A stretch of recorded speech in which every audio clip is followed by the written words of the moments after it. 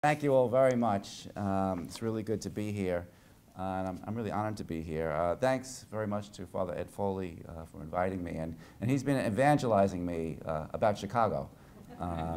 So he's opened my eyes to what a great city it is. I always enjoy speaking about Francis and the Sultan because I think their story can be useful to us in a time of Christian-Muslim tension. And although I've spoken, I don't know, maybe 30 times on the subject, I'm still a little surprised to be doing what I'm doing because as a journalist, I'm not the kind of person you'd ordinarily expect to be writing on this subject. But thanks to the previous work of Franciscan scholars and other historians, and especially the excellent translations done by members of the Franciscan order, non-experts like myself can delve quite deeply into the life of Francis of Assisi and maybe hopefully contribute something useful. At some point between the World Trade Center attack and the start of the war in Iraq, I chanced on a reference to Francis's encounter with Sultan Malik al-Kamil in a book that was on my nightstand, The Little Flowers of St. Francis. I became very curious about it and discovered that it was indeed a historical event, that Francis of Assisi did meet Sultan Malik al-Kamil in 1219 in Egypt during the Fifth Crusade.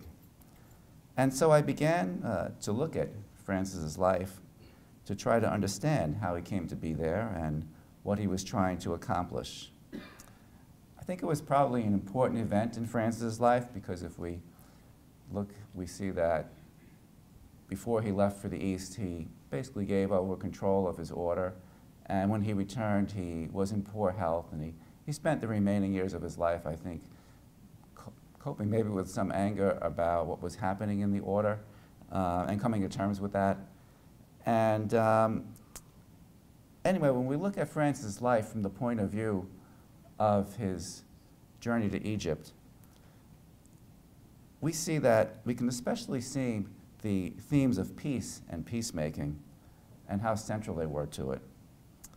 It's well known that peace and penance were the cornerstone of Francis's message, but I think it even goes deeper than what's well known, that his aversion to warfare and his yearning for peace are the foundation and core of his ministry. Now, the weekend before last, I caught the documentary Salinger about the life of the writer J.D. Salinger. I don't know if any of you have had a chance to see that.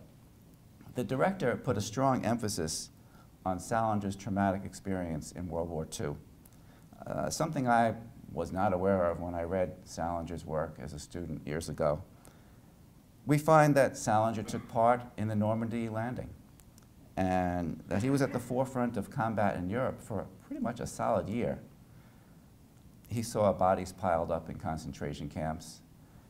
He plumbed the depths of the Nazi psyche in his work as a counterintelligence officer.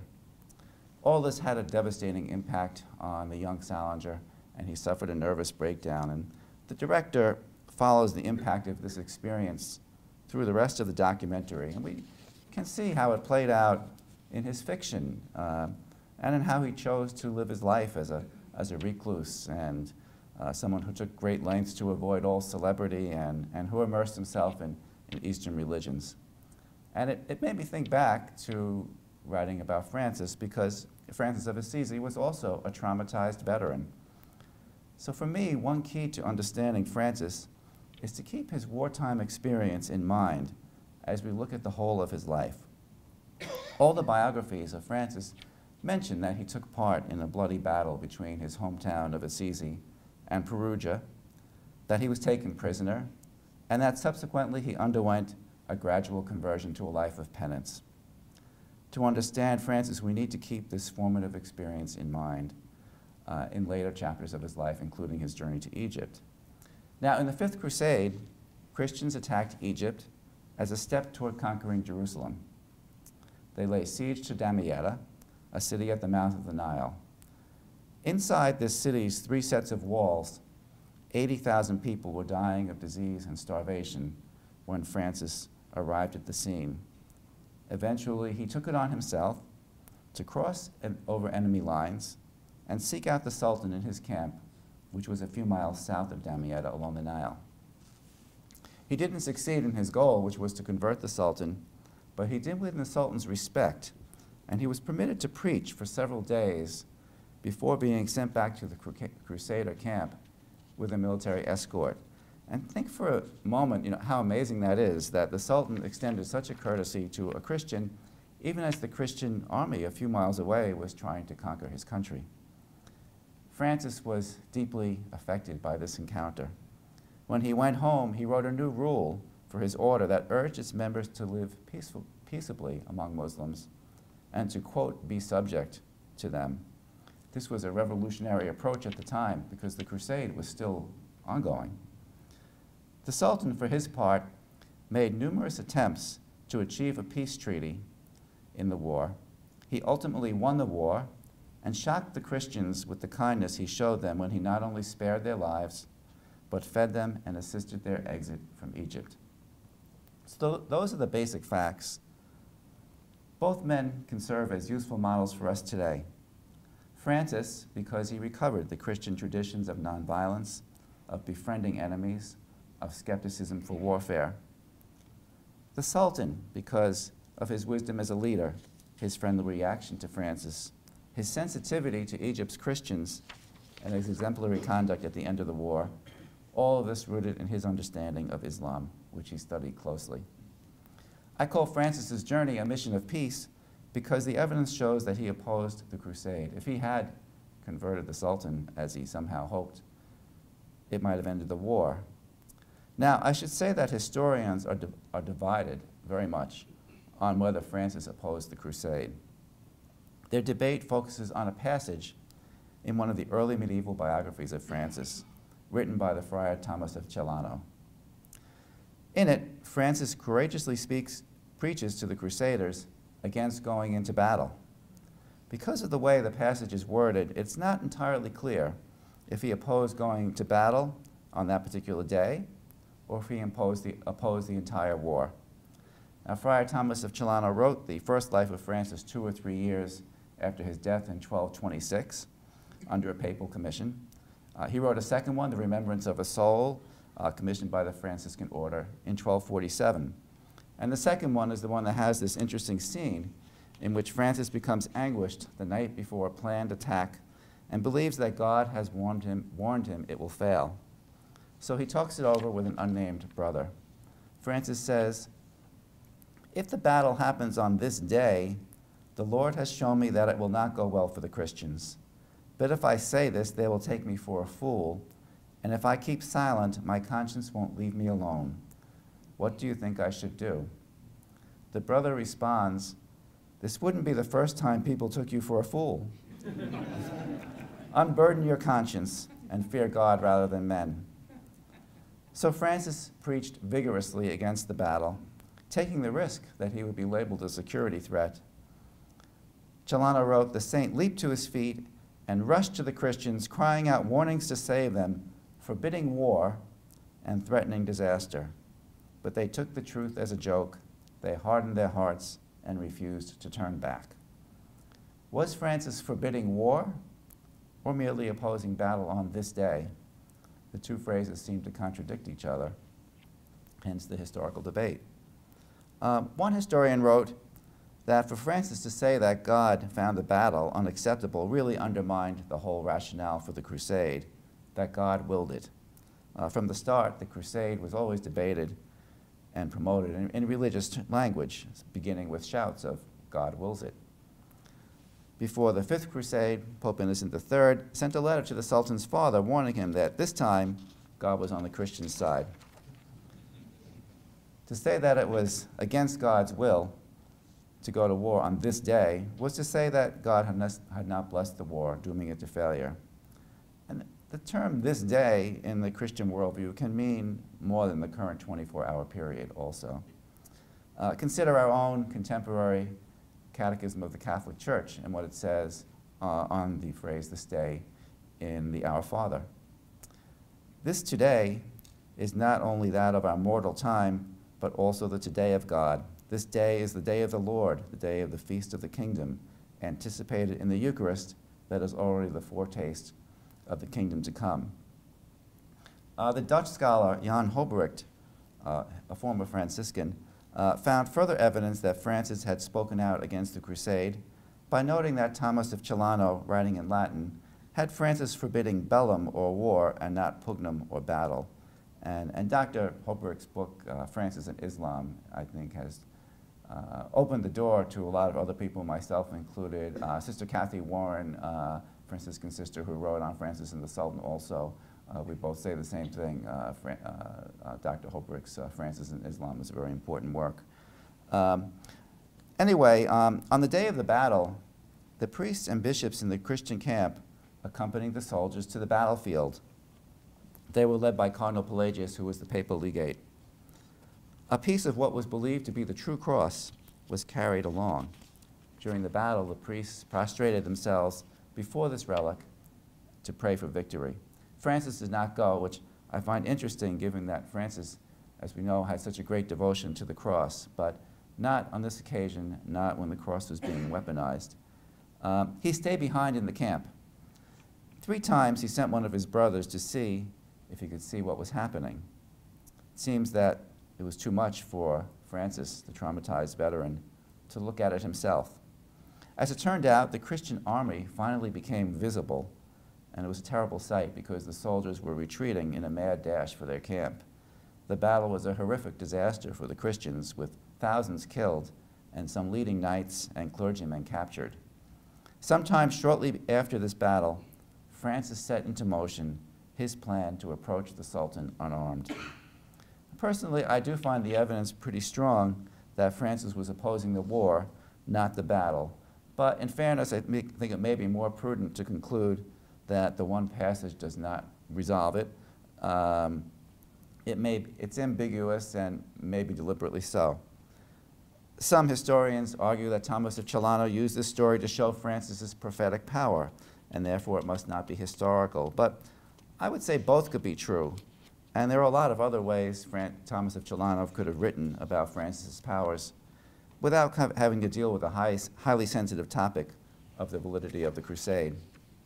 Keep in mind that as he wrote, around 1247, the 7th Crusade was being readied. Like the 5th, it started out also with an attack on Damietta. So the way I searched for an answer to these questions was to look at the larger context, who Francis was and what motivated him. When you do that, the inescapable conclusion is that Francis was forbidding war, that he was opposing the crusade. To understand what drove Francis, we need to go back to the story of his conversion. We know the story of Francis at prayer in the Chapel of San Damiano and hearing the words, "Francis, repair my church." But as you know, that is only part of the story we can piece together from the early biographies of Francis. The larger picture is that Francis had been traumatized by his devastating experience as a soldier and prisoner of war. Once he recovered from his trauma, he adopted a radical countercultural lifestyle that made it impossible for him ever to go to war again. Quite disconnected from any discussion of Francis, the historian Laura Martinez once observed, too often in the 13th century Italian city, doing the restrained or peaceful thing would have required the renunciation of self-identity. That really tells Francis's story. Without a radical change in his life, it would have been impossible for a young merchant such as Francis to avoid being drawn again and again into the terrible violence of his divided city. Now picture Francis on a day in November of 1202. The Assisians are heading into war with Perugia. It's a battle driven by money. Merchants in Assisi, fed up with the aristocrats, had driven them out of town. They took refuge nearby. The Assisi, they took refuge in nearby Perugia, which was a larger and more powerful and more warlike city, that was all too eager to use this dispute as a pretext for attacking Assisi. So picture Francis, he's a cavalryman, not the way we're used to thinking of him, as a knight. He's wearing chain mail. He's outfitted in full battlefield regalia. His father was a wealthy man. He had, the horse, the whole works. He carries weapons, I don't know, a sword, maybe a lance, don't know for sure. You know, there's a lot of art, and some of you might know better than I would. There's a lot of art depicting scenes in Francis's life.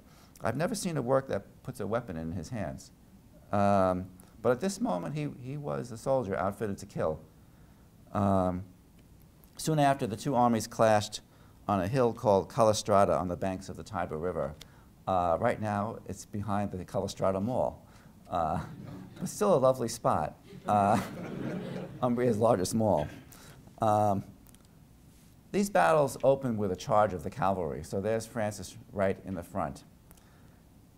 The Assisi knights are all sons of merchants. The Perugians are aristocrats who grew up from boyhood learning how to do this. Needless to say, the Assisians were massacred. Imagine what that was like for Francis. He saw his fleeing friends hunted down like animals. He was captured, but his life was spared only because of the ransom he could bring from having a wealthy father. He was deposited in an underground prison of sorts in Perugia. Today, it's believed that a building, a Renaissance building called the Palace of the Captain of the People, is located over where this was. Jails, in the form we have them today, didn't exist at this point in the 13th century. They took shape later in the 13th century with bars and things like that. This was just a deep, dark hole in the ground, cutting far into some rocky Etruscan ruins that were there. And today there's stores built down into this cliff, little shops, and you can take an elevator down to each floor. It goes down 4 floors, so this was a deep hole in the ground. Now I can't say for sure that Francis suffered what we would call today post-traumatic stress disorder, since the medieval documents don't offer enough detail to see if the clinical criteria were met, as a U.S. Army psychiatrist told me. But I did speak to a leading Army expert on the psychology of war, who told me that based on what we do know, Francis would certainly have suffered survivor guilt, and that a year in the sensory deprivation of an unlit underground jail, quote, would be enough to shatter any human being. Whatever he went in there with, he would have left there fundamentally a changed human being. Lieutenant Colonel David Grossman said that as an instructor at West Point, he taught students about a U.S. flyer who was tortured as a prisoner in North Vietnam. What the flyer talked about most upon his release was what it was like to be deprived of light. It's devastating. As Thomas of Celano recounts, Francis was a changed human being after his release. What he attributed to God's judgment, we might ascribe today to psychological trauma. He says that Francis was too ill to leave the house. Once a very carefree young man, he was now depressed, walking with a cane. When he finally went outside, he felt empty as he looked at fields and hills that once delighted him. From that day on, Thomas of Celano wrote, he began to despise himself and to hold in contempt the things he had admired and loved before. So we see that the move toward conversion began after this trauma of war and imprisonment. Francis did make one more attempt to go to war after he convalesced. Filled with dreams of becoming a knight, he signed to fight in a war in Apulia being fought between Pope Innocent III and the forces of the Holy Roman Emperor. Not that holy, but most historians believe he would have fought on the Pope's side. On the road south, Francis felt increasingly uneasy, no doubt triggered by memories of the battlefield. According to various early accounts, he dreamed of a beautiful palace filled with gleaming weapons, and at first this reassured him, but as he rode on, he became very uneasy. And then in Spoleto, he had another dream, hearing God's voice direct him to turn back from the path to war. It's difficult to assess these accounts literally, but they do, I think, offer at least a gauge of the emotions Francis was experiencing at this time of his life. It's also interesting to note that in turning back, Francis was essentially rejecting the crusade, because Pope Innocent, eager to get soldiers so that he could hold on to his papal lands, took, within the worldview of that time, a very questionable step of treating his war in southern Italy like a crusade. He gave anyone who fought for him the crusade privilege, which means remission of sins. And the head of the Pope's army, Walter of Brienne, was planning to continue on to take part in the Fourth Crusade. The medieval documents don't say that by refusing to fight in Apulia, Francis opposed the crusade. Thomas of Celano could just not have written that in a biography commissioned by a Pope, Gregory IX, who pursued the Crusades vigorously. But one of the other Franciscan accounts did provide an interesting hint by noting that when Francis dreamed of a palace filled with gleaming weaponry, there's a little detail that the shields had crosses on them, the symbol of the Crusades. Anyway, for Francis, all that gleaming weaponry was now a bright, shining lie.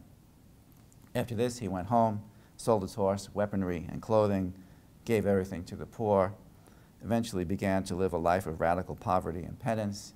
He saw his turning point, as you know, as the moment when he worked up the courage to kiss a leper. He began to repair churches, which was a way at that time that military men atoned for their sins on the battlefield.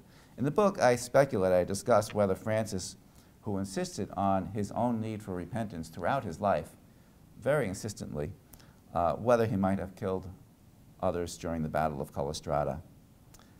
As a result of his radical lifestyle, Francis was attacked in the streets, beaten up by his father and others, and he submitted willingly because he had adopted nonviolence as the only sane response to the violence that had dragged him down.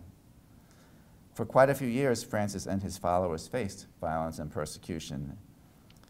Even to sympathetic outsiders, like the Bishop of Assisi, the severe life Francis exulted in seemed insane.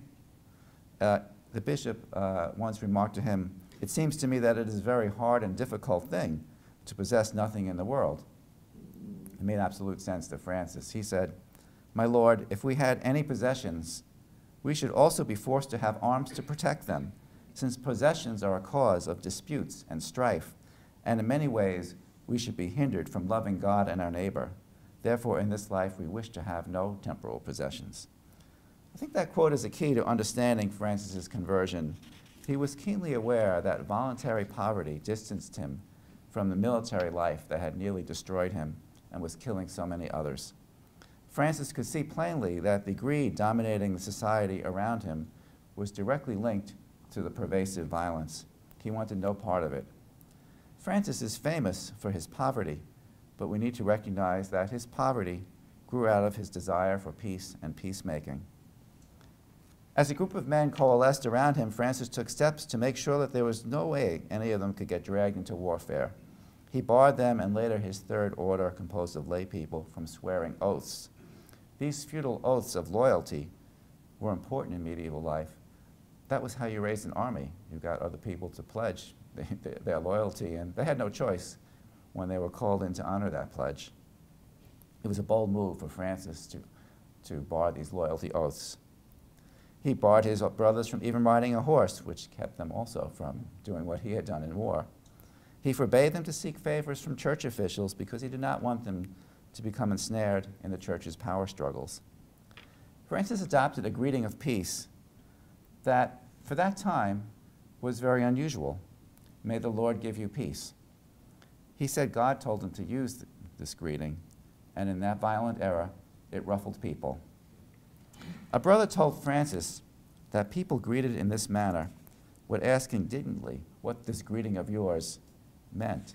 The brother told Francis that this embarrassed him and asked that he be permitted to use a different greeting. Francis responded, "Let them chatter, for they do not understand the ways of God.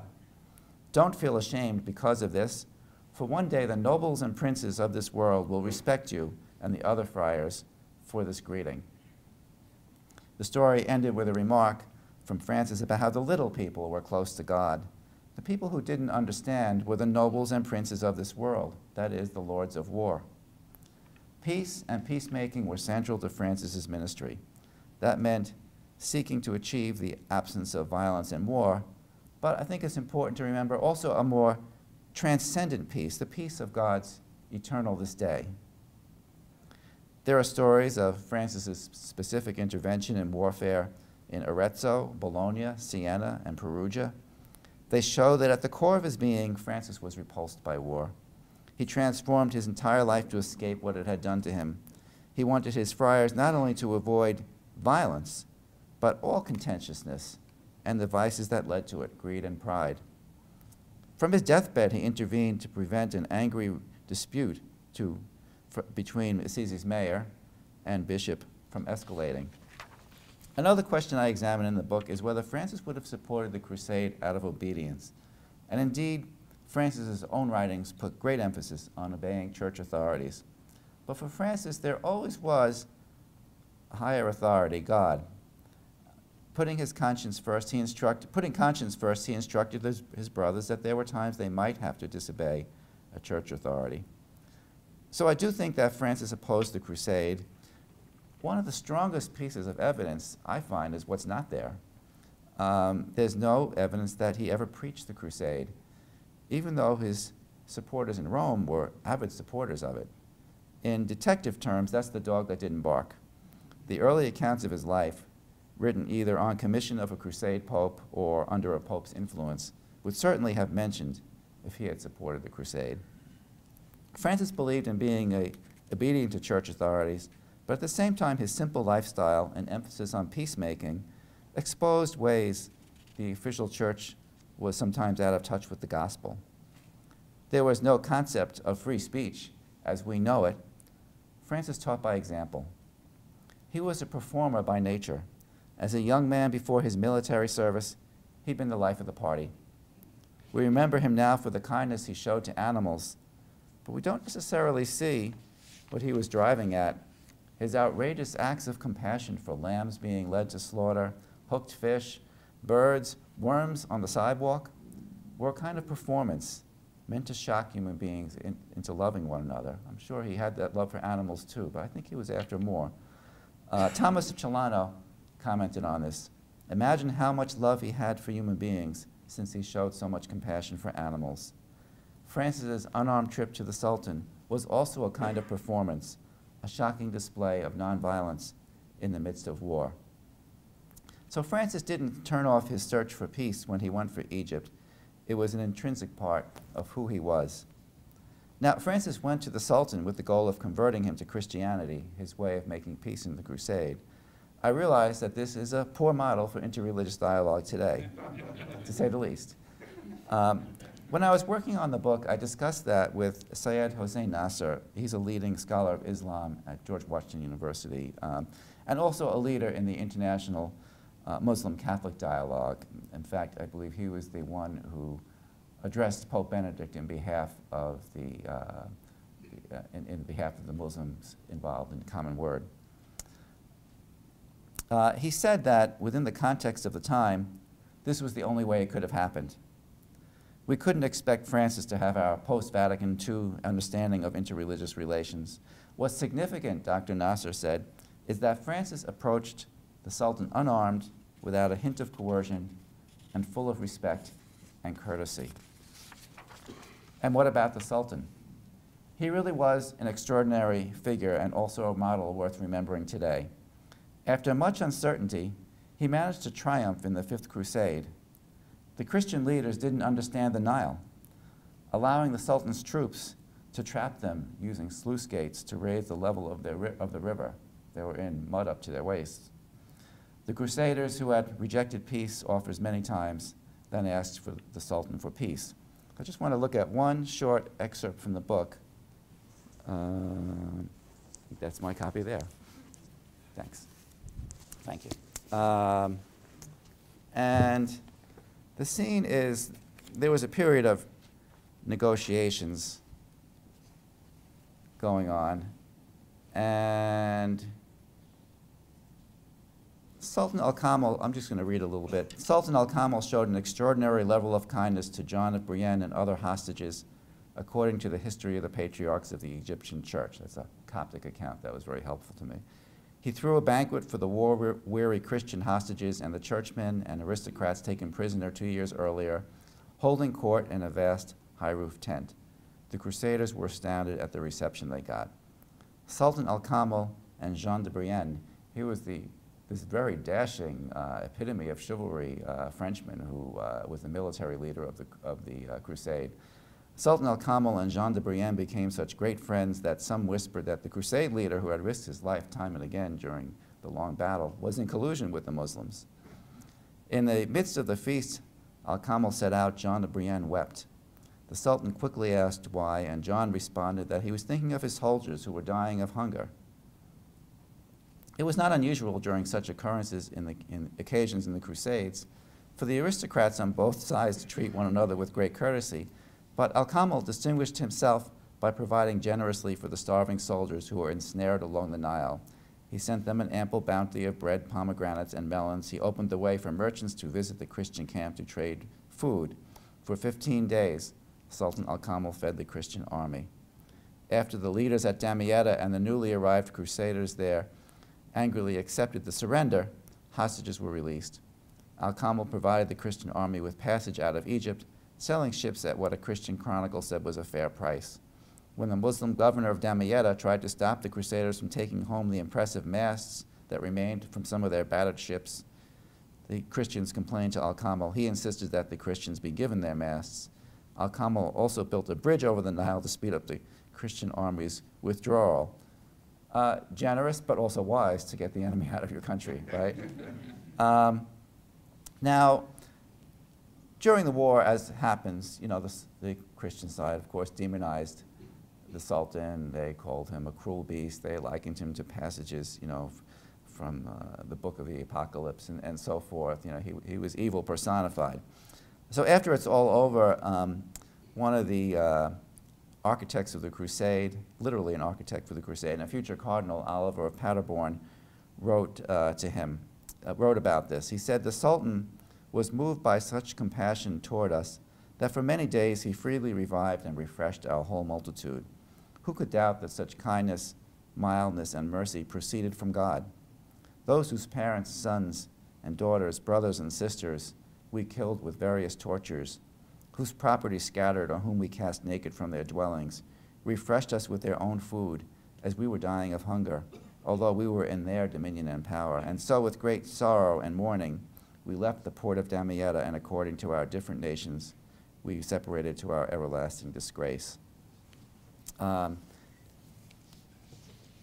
was the kind of man Sultan Al-Kamil was. The Crusaders actually thought he secretly wanted to be a Christian. But I think the key to understanding him is that he was a good Muslim. He was devoted to the teachings of the great Sunni scholar Imam al-Shafi. He built a beautiful dome over the Imam's tomb in Cairo that you can see today. He built religious schools. He had a great interest in Sufism. He brought the leading Sufi poets of the day to his court. His religious advisor was steeped in Persian Sufism, which is known for its openness to other religions. Some say the Sultan would have appreciated similarities between Francis and the Sufis he knew. In the Coptic account I mentioned a few minutes ago, Sultan Al-Kamil is portrayed in very favorable terms. He's probably the most favorable sultan to the Christians in Egypt's history, which is another reason he's a good model for today. He was called on to intervene in religious disputes among the Christians, including a major squabble over who would be the Coptic patriarch, and he did so with great respect for their traditions. One time there was a dispute about whether a mosque or a church should be built on the site in Cairo. He inspected, decided that a church had already been on the site first, and he ruled in favor of the Christian minority, and he took some heat for that. I remember when I first started out researching the book, I noticed that Al-Qaeda had issued communiques that called its fighters descendants of Saladin. Well, Sultan Al-Kamil actually was a descendant of Saladin. He was his nephew. So I would look to him to define what it would mean to be an authentic descendant of Saladin. One challenge in writing this book was to sort through the different accounts of the meeting between Francis and the Sultan to determine what is true and what is false in them. There are at least 15 accounts from the 13th century, all Western. In general, the later they are, the more they tend to begin to portray the encounter as confrontational. In my view, the later they are, the less credible, and I'll explain as we go along. Francis decided to make his move toward the Sultan during a lull in the fighting in September of 1219.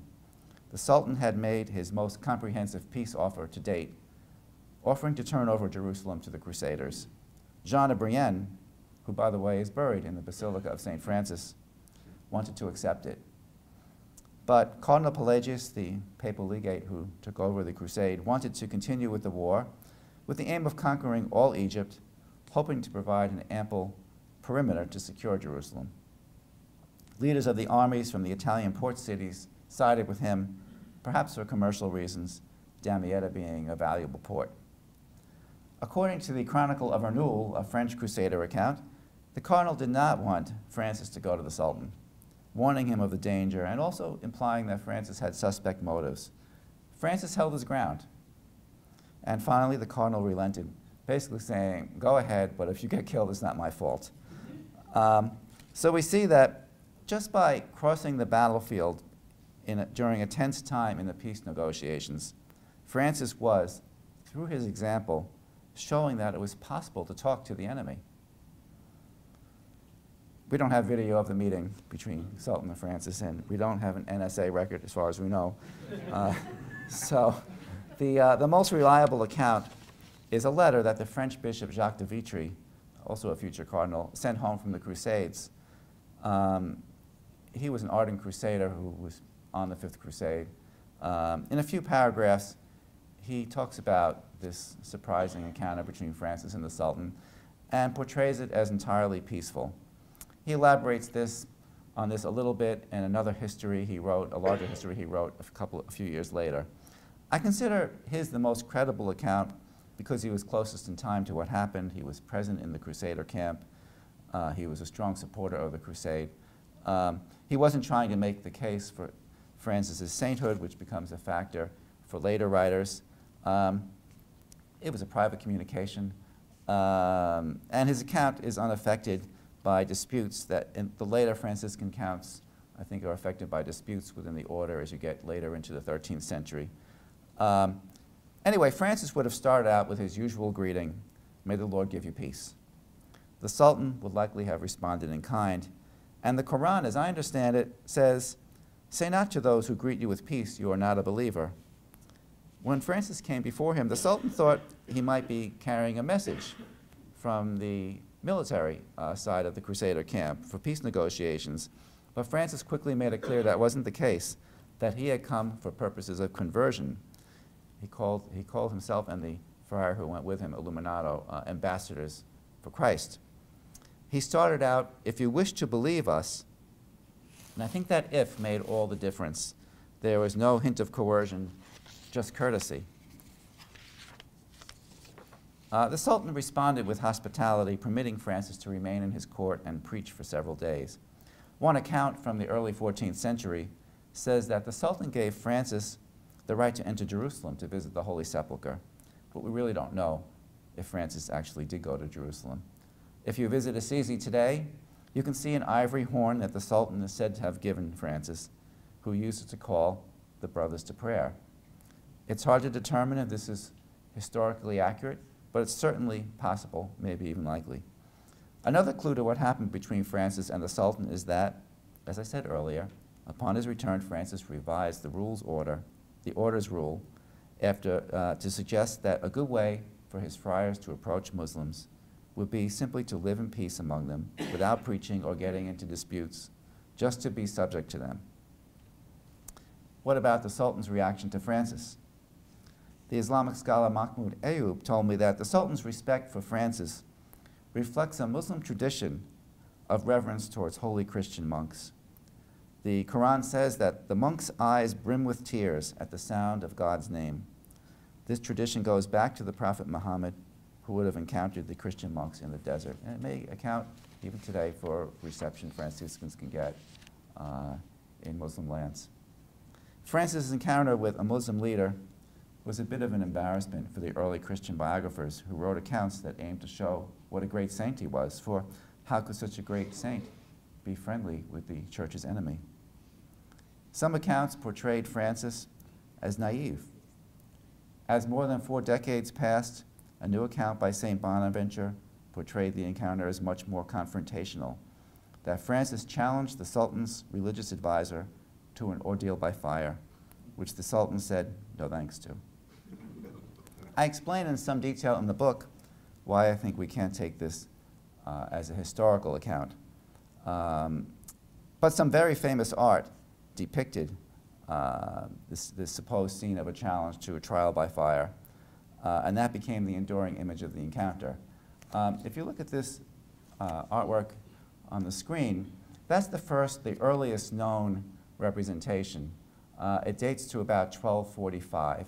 It's in the Basilica of Santa Croce in Florence. And it's based on whatever accounts that come earlier. We can't be sure who the artist got it from, but at that point the encounter was always presented as entirely peaceful. And you see in this work of art, it is entirely peaceful. Let's try another one. Around 1300, Giotto, there are two works attributed to him. One of them is in the famous cycle of paintings in the Basilica, the Upper Basilica of St. Francis. And so here we see the story that's come down through Bonaventure's major legend of St. Francis. It's actually a little over-dramatized because, as I said, according to Bonaventure, the Sultan said, no, we don't have to have a trial by fire. But here we see the fire. That's a little dramatic touch.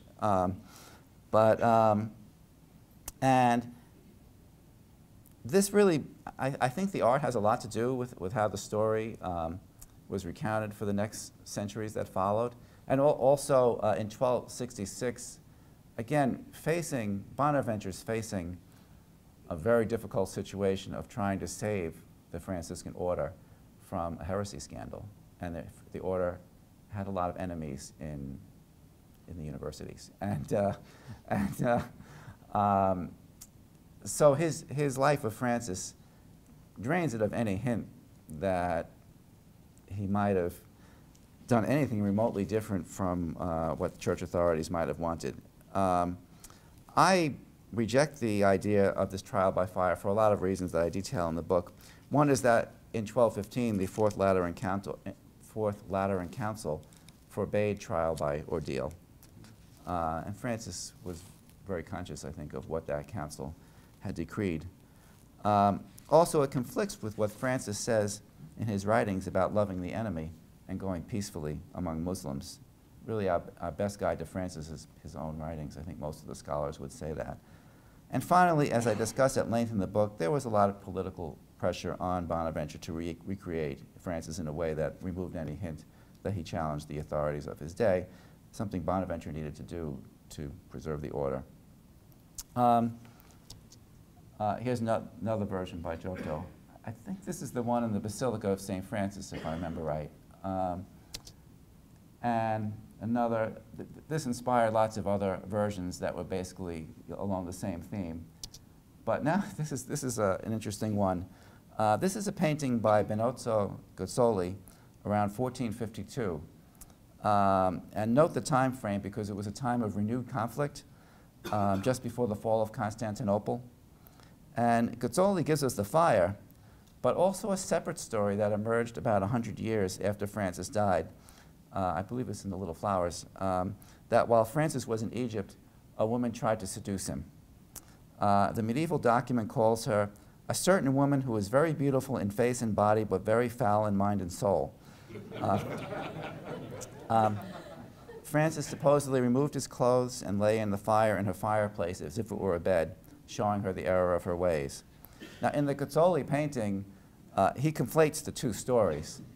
Nowhere in the actual text does it bring them together. It has nothing to do with the Sultan.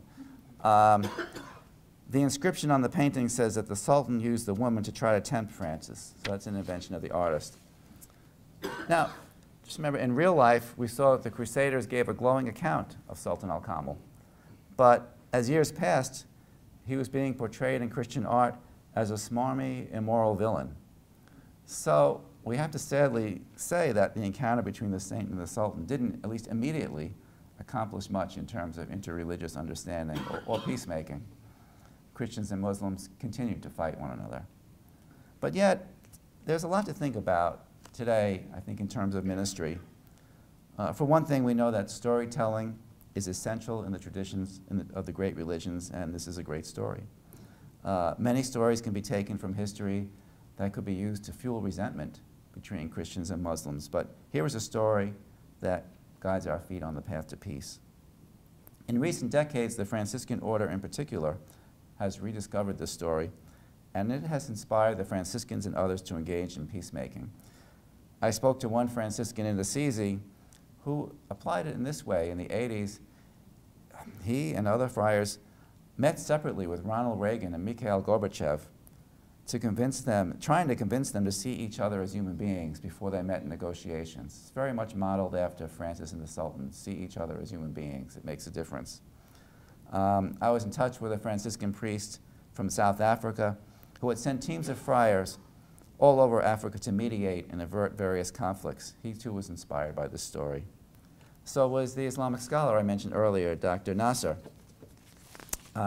who told me that it led him to go and pray at Laverna. So it's just a story, one brief and long overlooked historical encounter. But stories can resonate with meaning, and this one does because Francis and the Sultan offer us a path for today. Each firmly believed in his respective faith tradition. For them, that didn't mean hatred or violence. Rather, it meant that they respected each other and preferred peace to war. Francis saw through the propaganda of his time. He didn't demonize Muslims. He took the risk of crossing the battlefield even when the cardinal in charge of the crusade had tried to stop him. Nor did Sultan al-Kamil treat Francis as an enemy, which would have been very easy to do in the midst of war. He was open to hearing Francis, even though he had come from the enemy's camp. Now, I couldn't finish this talk without noting that our new Pope has taken the name Francis. Like St. Francis, Pope Francis has already shown a talent for the symbolic gesture right from the start of his papacy. These are gestures aimed at changing hearts and minds, a way of focusing the church on the essentials of the Christian message. You know, if the church feels surrounded today by secularism in Francis's time, St. Francis's time, the concern was the growing popularity of heretic movements. St. Francis did not respond with condemnation or strident preaching against the heretics. Instead, he taught through loving example. While the heretic Catholic movement taught that creation was evil, Francis embraced the goodness of creation in creative and startling ways. When opponents of the church denied the Eucharist, he went out of his way to express reverence for it. Even as Pope Innocent III launched his various crusades, Francis did not preach war against non-believers. Instead, he preached peace wherever he went. André Bauchet, a leading expert on medieval sainthood, touches on this in his new biography of St. Francis, which was recently released in English, translated by Michael F. Cusato. He writes that Francis did not lose himself in recriminations and carefully avoided all fruitless polemic. In contrast to his contemporary St. Dominic, his primary objective was not to defend the church against his adversaries or even to proclaim sacred doctrine by refuting the errors of heretics, but to communicate to all men and women of his day the fundamental certitudes that animated him. God is good and full of love. The historic interview that Pope Francis recently gave and his focus on God's mercy are very much in this vein. God's mercy is also very important in Islam. So one senses that perhaps there's a common ground for future discussions. I think we're going to see that improving relations with Muslims will be important to Pope Francis. So in that sense, the seeds that St. Francis planted long ago may just be beginning to sprout. Thank you.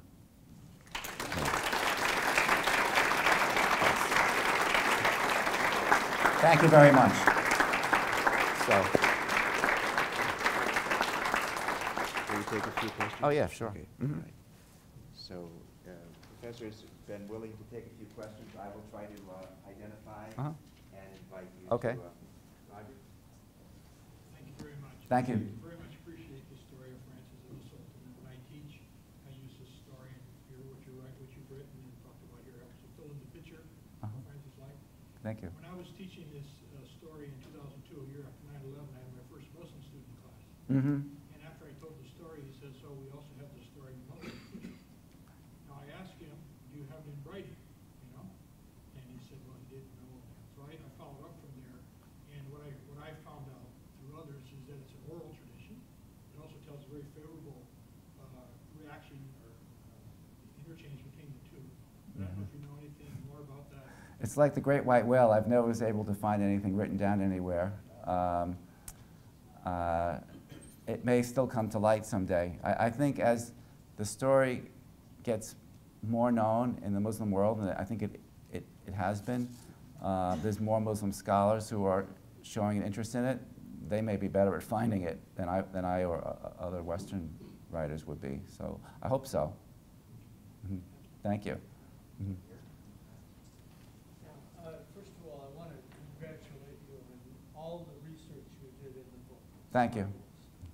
And one of the things that impressed me is how you stressed how he brought back elements of those 99 holy names of the Muslim religion and incorporated them into chapter 23, I think it is, of his first rule, and among other things.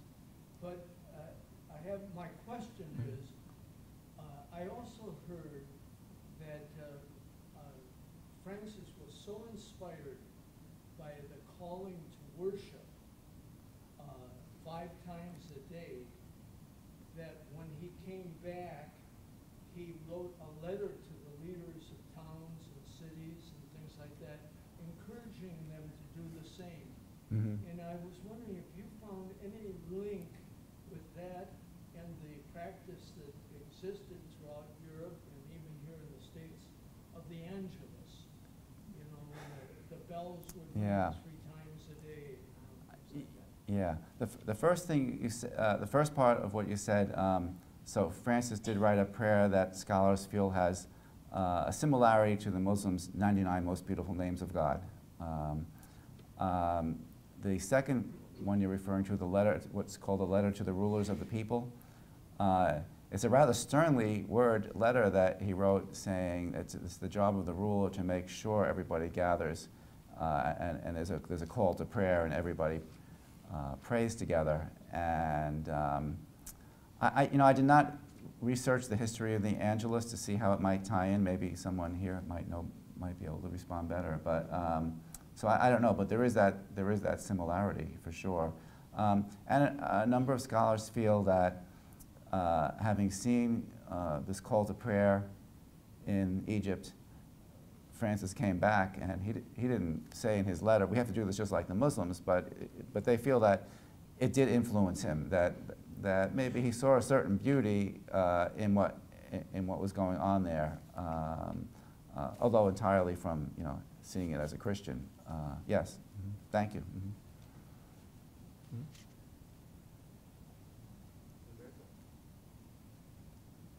I'm just wondering if you have any thoughts on the Portugal indulgence and Francis's relationship to war. I think it was 1221, the invention of the indulgence, where you're basically asking for the same indulgence that you would get if you went to the Crusades, but you're getting. It never occurred to me to explore that. Is that a topic that people have written on? I never heard that connection before. Have you? Yeah. And do you think that it ties in some way? I think, but I'm not completely convinced. Yeah. I don't do that kind of research, but Yeah. I had to offer a reflection once, and that's the first thing that came to my mind is Francis anti-war? Yeah. Is, well, with the indulgence, you don't have to go to war. You can just Right. go to chapel. Right. The same thing. So That's interesting. Yeah, I hadn't thought of that. But I thought I covered every angle I could get, but I missed that one. Because the book really it's more like circumstantial because the medieval documents are difficult to work with. You don't quite know how to take them, so the book kind of builds up a circumstantial case. So I really tried to go in as many directions, but that's one I hadn't thought of.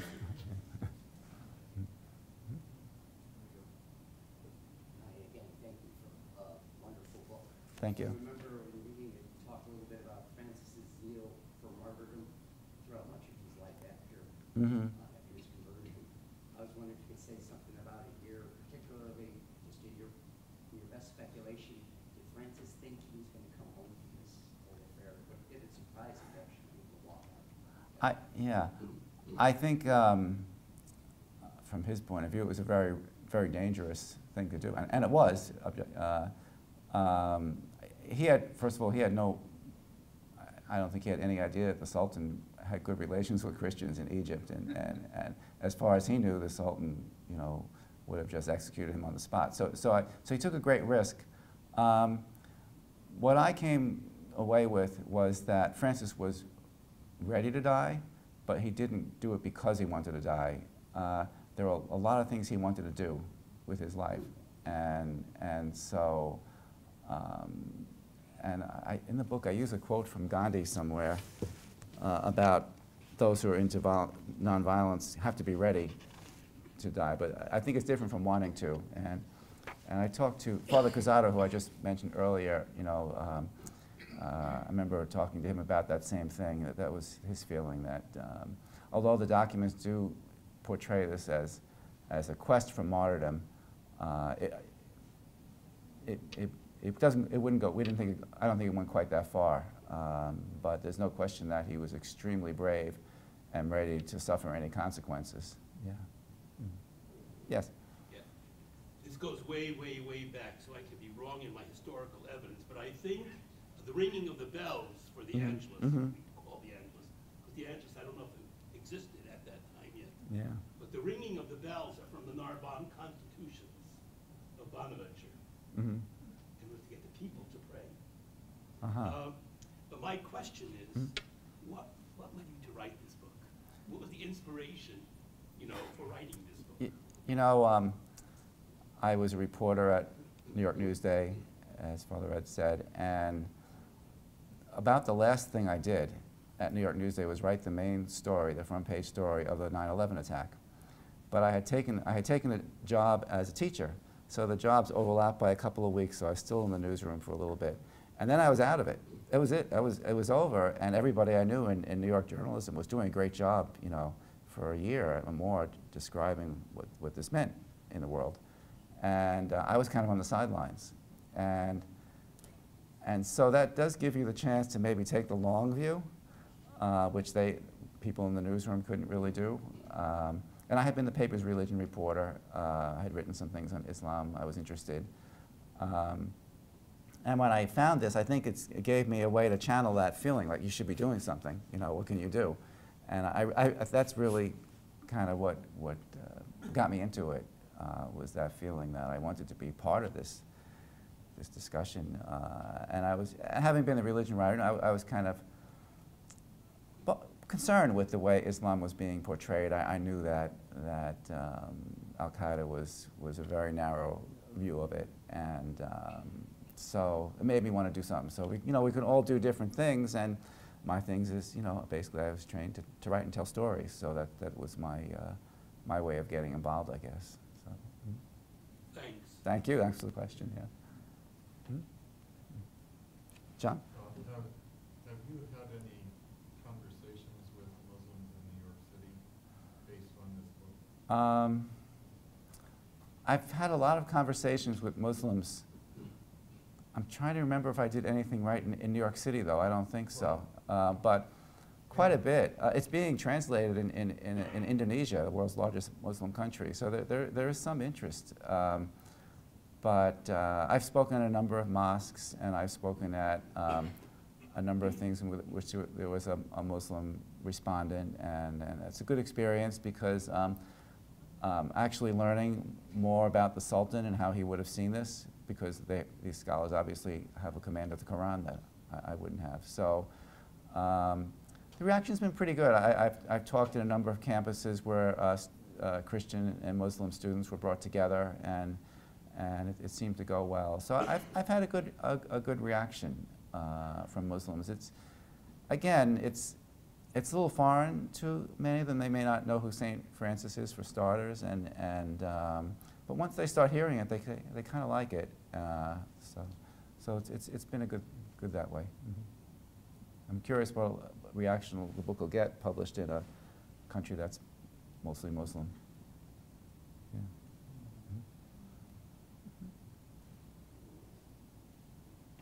To follow up, I guess my larger concern is going to take you into kind of an area of speculation from here on. As you know, there have been these recent killings of Christians in Yeah. killed today in University of Nigeria, and it just seemed like a outcry of Christian persecution and a focus on a very narrow view of Islam. Based on both your research for this book, but your reflections on what you studied and your experience with people, what would you suggest to us as a way of helping to foster the very peace process that Francis I don't know if I could solve a problem, John, that's been such a problem for such a problem for people who are very smart. But you know, I think part of it is to build alliances and isolate isolate the radical fringe. From the standpoint of the story of Francis and the Sultan, I think the Sultan is a terrific example for Muslims, just as Francis is such a great example for Christians. The Sultan got along very well with Christians, and he was 100% Islamic, you know, loved his faith, studied it deeply, and he draws from what the Islamic scholars I've talked to can trace the very specific passages in the Quran that explain his behavior. You know, I would like to see that better known. I did speak at a school in Cairo when I went there to do research. It was a Christian school run by I think Carmelite sisters, but the students were almost all Muslims, I think. Well, maybe about 2/3 Muslims, and the students knew who the Sultan was. They didn't know who St. Francis was, but they knew who the Sultan was, and I was very impressed because you have a history as long as Egypt's, and you know the Sultan. But they knew he was kind and strong, they said. And you know, I'd like to see that kind of model in places like Pakistan and Egypt, because it is terrible to see what's happening. But and unfortunately, in Egypt, it seems that whenever there's bad times, the Christians tend to suffer. They suffered terribly during the Crusade, the Egyptian Christians, because people became suspicious of them. You know. And even the Sultan couldn't hold back some of the things that were happening to them in the Fifth Crusade.